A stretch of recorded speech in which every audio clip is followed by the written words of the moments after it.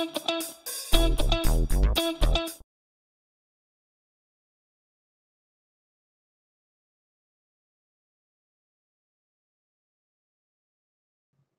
fine.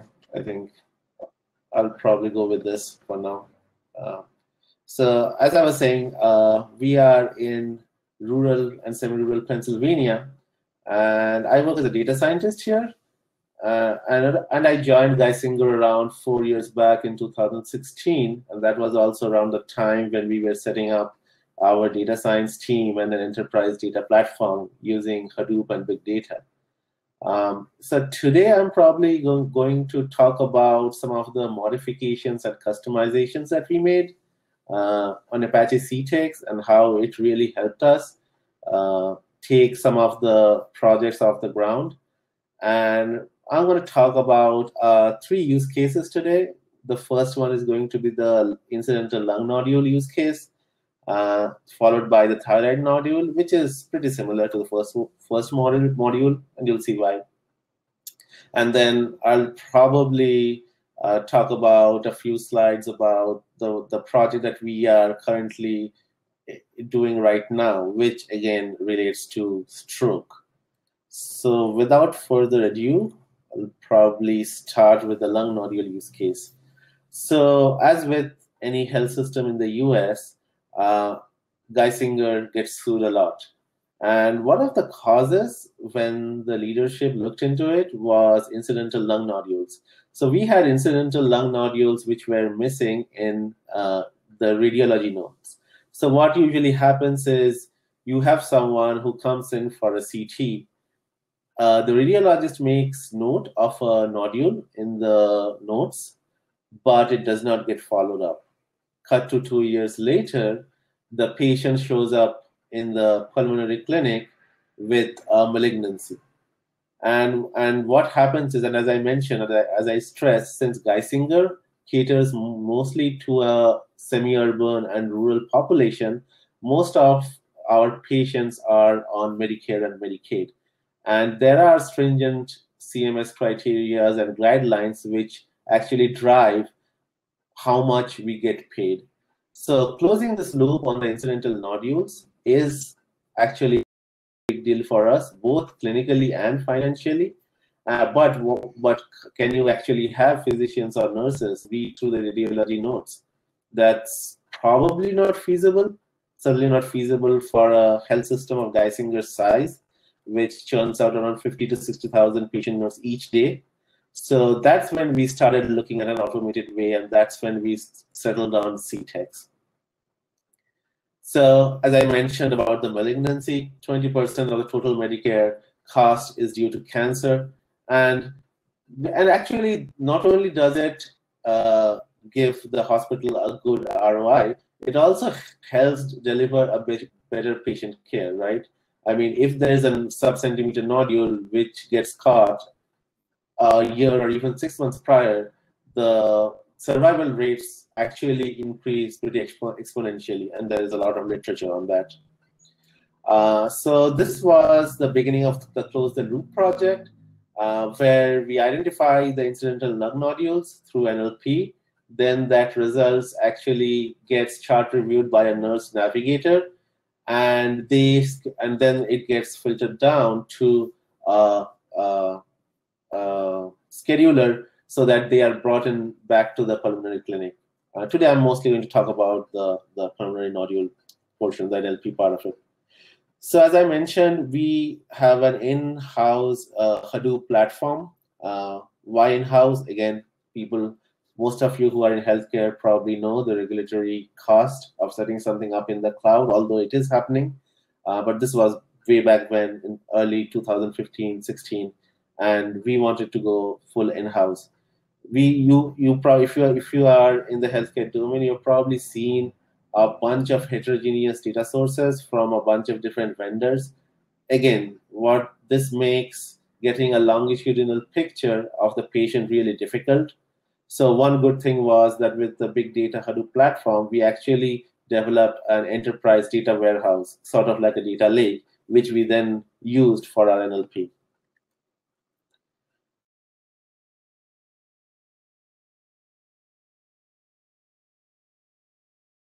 skip this slide. Yeah, this one. So let me talk a bit about the scale of the nodes that we are dealing with here. So we are talking about around 200 million nodes in Epic, historical. Obviously, we were not going to run it on 200 million nodes. We were going to have selection criteria for selecting some of the nodes by using procedure codes, etc. and etc. But still, we generate around 60,000 nodes each day. And we actually have developed the pipeline where by using Spark, we can annotate around 50,000 nodes an hour. And I'm going to delve into how and what modifications we did that. Again, this slide, I'm just going to skip for this audience. Similarly with this one. So yeah, so how our pipeline works is we have radiology nodes for the last 10, 15 years. We run it through our Ctakes pipeline. And one of the first modifications that we did to our pipeline is we actually separated the tokenization out. So we run it in stages instead of running the whole pipeline from center boundary detection all the way up to sentiment analysis. And then in the end, we have some custom annotators which actually extract the some of the attributes for the lung nodules out. So for example, it picks out the size, the location, etc., and so on and so forth. But before that, we actually run it till the UMLS dictionary to find concepts for lung nodule. And as you can see, that's where kind of the bulk of the node gets filtered out. So around 10 million nodes historically, we filter out around 9.7 million because they do not have any list of quiz which are relevant to the use case. We are left with around 300,000, which again is nothing to sneeze at. And then we run it through our sentiment analysis, our custom annotator for getting the attributes, location, size, etc. So some of the modifications that we made. So first of all, our nodes are on HDFS. We use Hive as our data store, and obviously processing involved, cleaning special characters, and so on and so forth.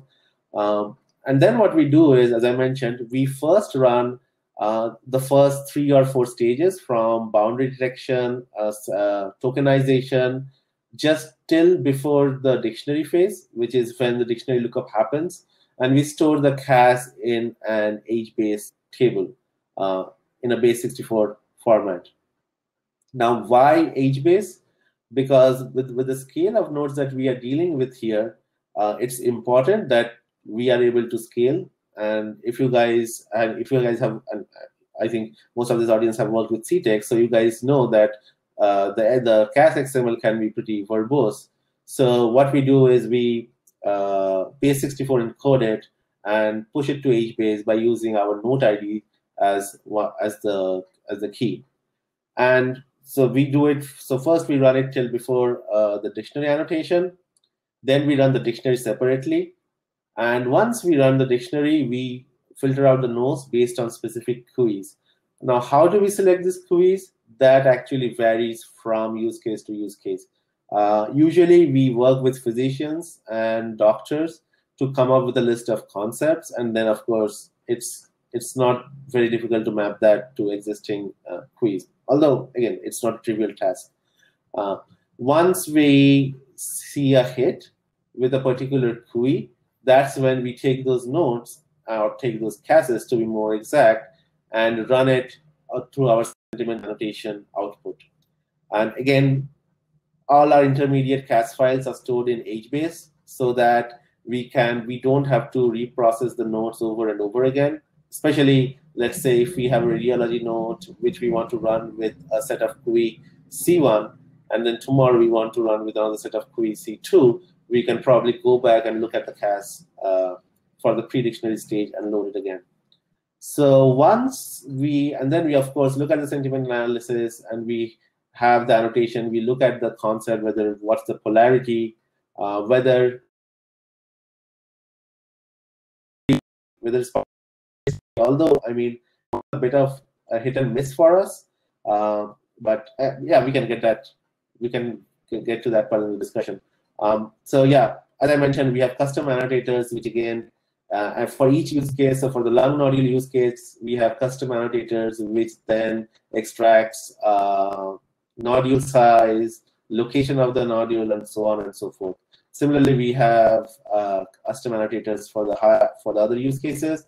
And finally, we again store it back on HDFS and expose it as a Hive table so that reporting can be based off it.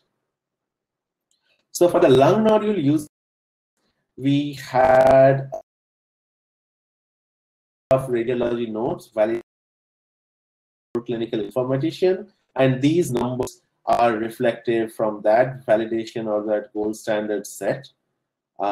Again, so LungRat 0 to LungRat 4B, that's a clinical criteria that we have to label the nodes on. So as you can see, LungRat 0 is incomplete with almost negligible risk of cancer all the way up to 4B. And again, for making each one of those decisions, you need those extract attributes which we extract in the last stage of our annotation, which is we need our size, we need polarity, and we also need the location. And we also have a few descriptive keywords like whether it's growing or not. So this is what a typical output for the lung nodule use case looks like. Sorry. As I mentioned, you'll probably, so basically the goal of this whole exercise is kind of to take the unstructured text that we have from the nodes and structure it and label it and bin it. And this, obviously, the end goal is to kind of bin the patients and then have a nurse practitioner or scheduler reach out to them. So this is kind of the final output of the NLP pipeline. As I mentioned, we had a validation set of around 1,000 nodes validated by 4 physician informatician. We done the usual type 1, type 2 errors, which you saw. The next use case is a very similar use case. This is finding incidental thyroid nodules. And again, just to give you a brief idea about the use case, we have a bunch of rules and attributes that we need to extract, like whether it's part of the left isthmus, whether it's heterogeneous calcification, so on and so forth. But this is very similar to the lung nodule use case, and you can see why this is. Again, this is an example CT note that you have. And of course, with the final output, when presented in this format, allows us to discretize and bin our patients here. This is the XML, the NER, and so on and so forth. I don't have anything for this slide, but let me go skip over quickly. And yeah, these are our statistics for the lung nodule use case. Similarly, we had the same validation set by a bunch of clinician physicians. This was a different validation set. This was not the 1,096 that we had previously. This was just another gold standard that we came up with internally just for the thyroid nodules. So this is something which we are working on right now. So we are working on a novel screening tool for stroke prediction. So what happens is in the ER, when somebody presents themselves with stroke or stroke-like symptoms, it's a bit difficult to discern whether it's a stroke mimic or not. And even before we look at the patient history or the clinical criteria, we want to have sort of like a broad filter using the ED triage notes to kind of separate out the stroke and the stroke mimics from the rest of the cohort. So somebody experiences dizziness, walks into the ED. The ED triage note is generated, which usually are very small. I think words system. Once the patient is identified, so obviously we run our Ctakes on the ED notes. Similarly, we have a list of curated concepts that we are interested in, and we definitely look at their attributes like polarity, whether it's a sign or a symptom, etc., and so on and so forth, and we triage them accordingly. And also what happens is each triage notes gets decomposed as a word of quiz, if you will, similar to a bag of words, but here we actually use quiz instead of words, which are more robust, and use that. And the reason I mention is this is later on used for training a machine learning model, which we are which we are thinking of implementing in our acute care setting. And we are working with one vendor on this, on coming up with this implementation. So yeah, our case control definition. So we had, as I mentioned, cases are people who experience sign symptoms for stroke, and we have a super control definitions which excludes everybody except those patients, which we use for. And again, we generate quiz for both the cases and the super controls, which serves as the features for our machine learning model. So yeah, I mean, so these are some of the concepts that we saw when analyzing the stroke cohort for both controls and super controls. This is for super control. So yeah, and this is for the cases. So I think so our next step is obviously integrating this with real-time data feed from our vendor, and then having an alert mechanism which can push notifications to the EHR, to the ED physician, or even at least trigger a protocol which then would help the triage nurse triage the patient correctly. And another thing that we want to mention is, so what we have done is we have also built a Solr dashboard of this data that we get after running it through the pipeline. So our Solr dashboards, if you are familiar with Solr, not only allows you to type and look at and pull up the notes, but you can actually do facet search. And let's say you want to search all notes which have a certain medication, right, present.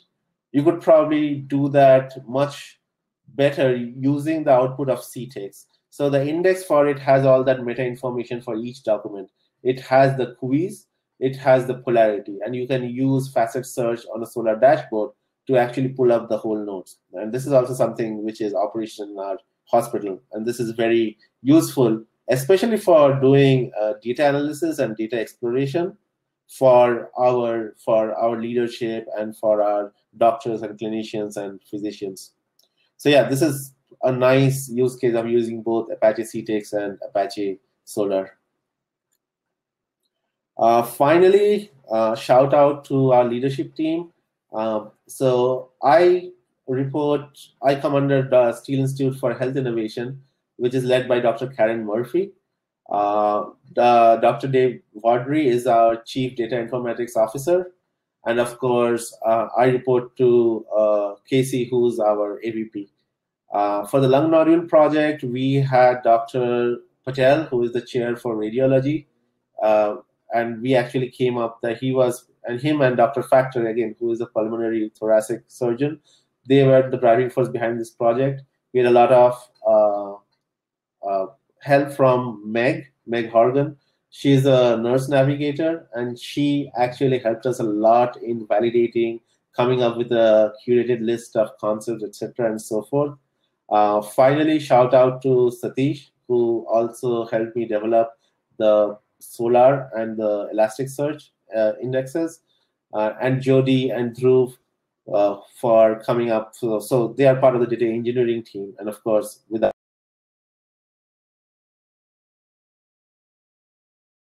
For the stroke correction project, a shout out to Dr.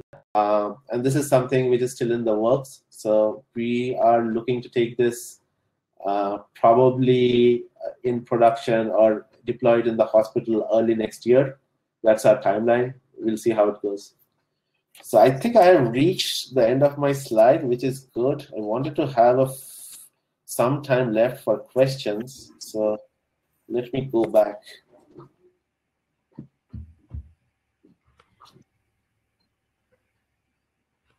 Thank you very much.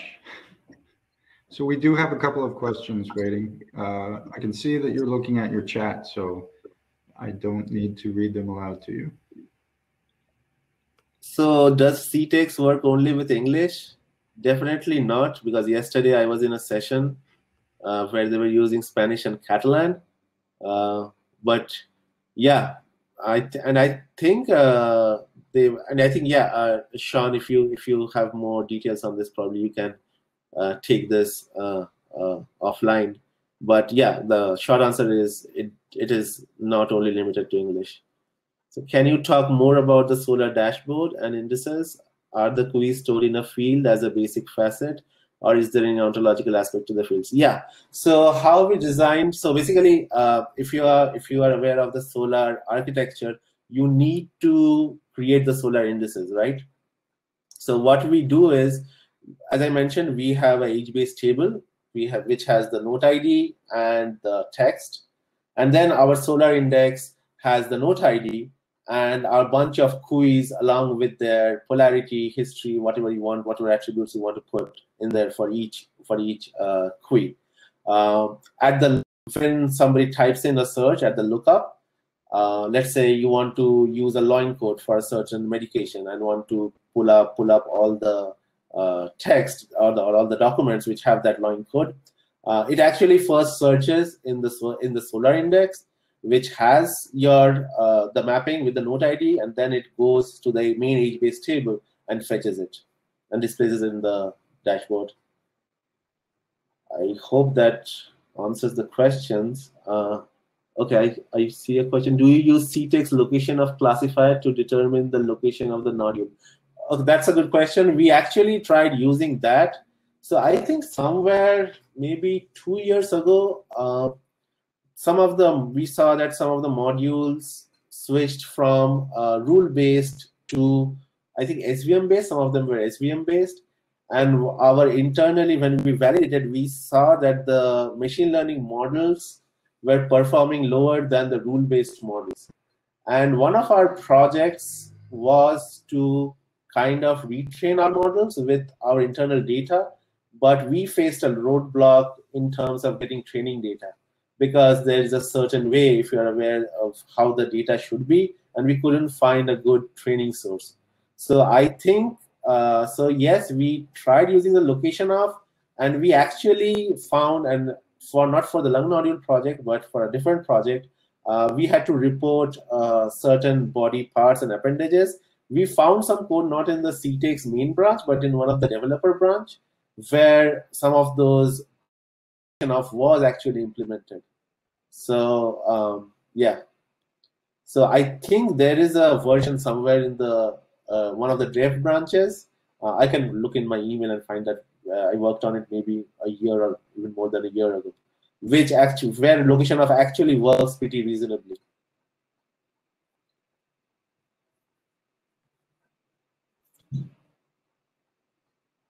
So are there any other questions?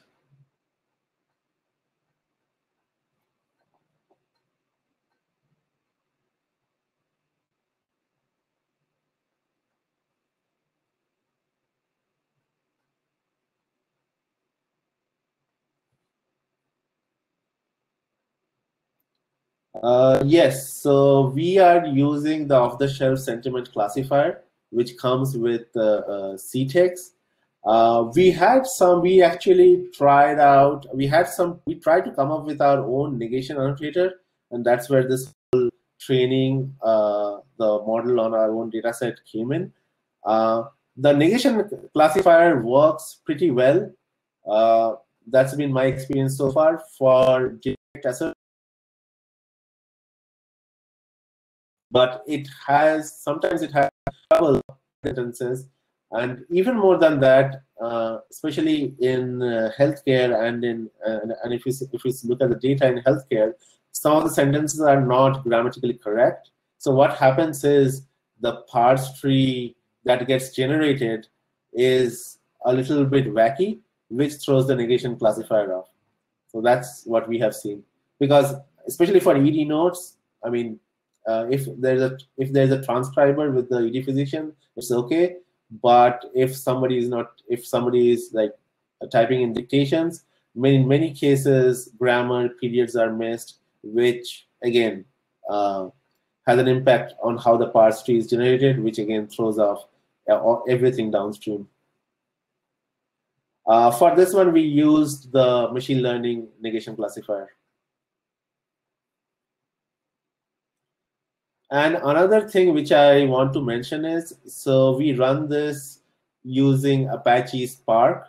So so how do we do the lookup? That was one of our main challenges. So how we do our lookup is we actually have, if I go back here, one second, this slide. Okay, so we actually have containers. Around 200 containers, and each one of them loads the whole UMLS dictionary as a hash map. So when we run or set up our Spark job, we actually pass a copy of the Ctakes mappings. And the downside to that is, and we tried a bunch of approaches. One of the approaches that we tried was whether we could have like SQLite or SQL-like database and have the containers connect to it. The problem was, if you're running with 100, 200 containers, you have to implement your own demultiplexer to handle all the connections. Otherwise, it's going to saturate your SQL server.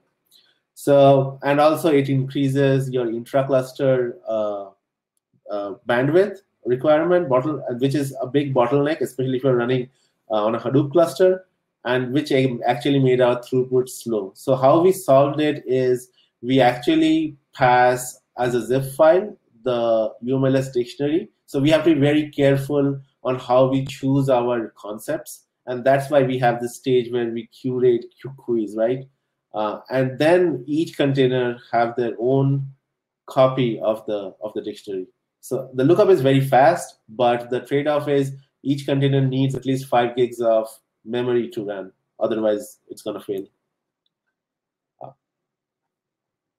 Let me go back to the chat.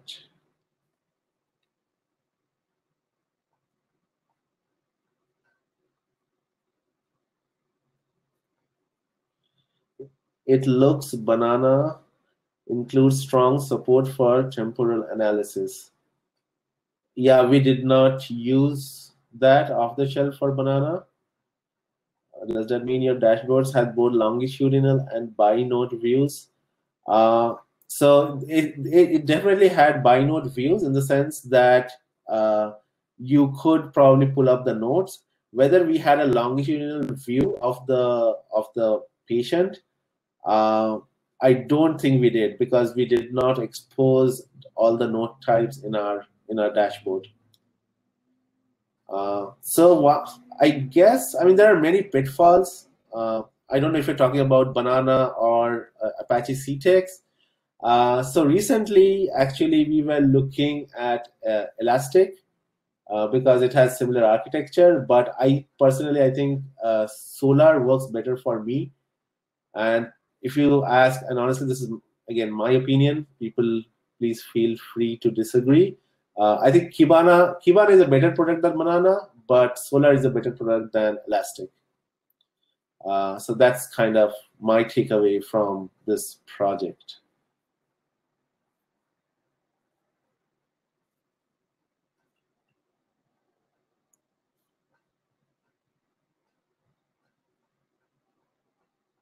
All right, so let me just do a quick scan to see I did not miss any questions.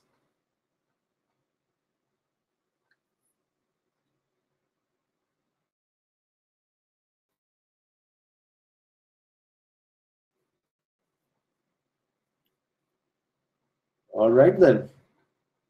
Okay, then we have one question. Did you identify data for your leak project? No, it's all PHI. This is all operational work. It's all translational work. So this all comes under quality improvement, and that's one of the good things with the team that I work in. I don't have to worry about de-identified data. And I know what you're alluding to. One of the hardest problem right now, especially in NLP, and especially if you are not associated with a healthcare organization, is getting good data. That's, yeah, I see where you're coming from. But luckily now, since I work directly for the health system, I have access to all PHI and patient information, which again is required for doing the interventions, like reaching out to them, scheduling them, bringing them back in, and for the stroke project, for triaging them, and so on and so forth.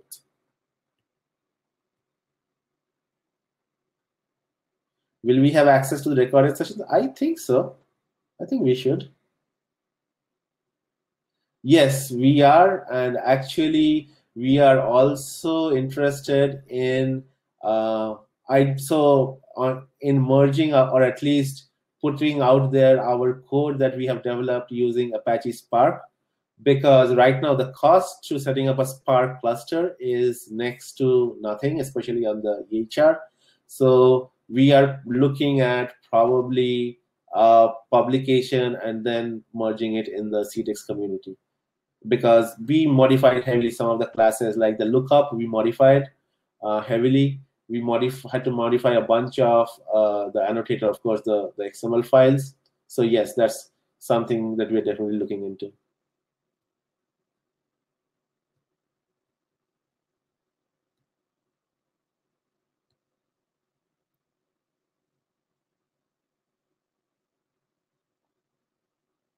Thank you.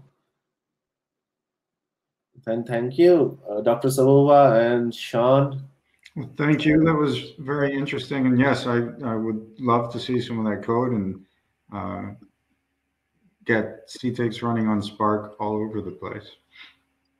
Yeah, yeah. I think it's a natural evolution. That's how I think about it. Yeah.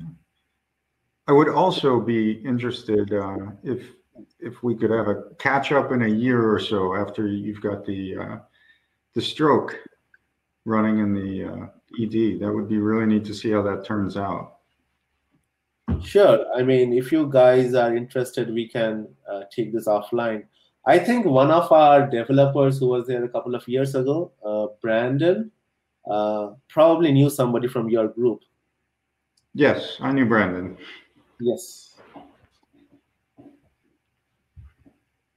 So we can probably, if you want, we can probably catch up online, and we'd love to kind of see if there are any opportunities. And as I said, the Spark code, we definitely want to open source or at least put it out there so that other health institutions or even other use cases can use that.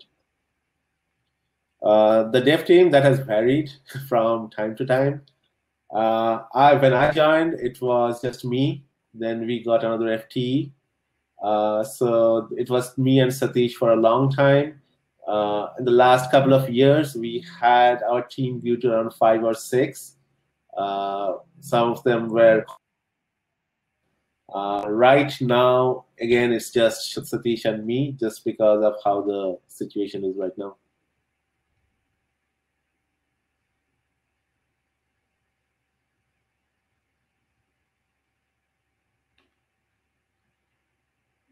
All right.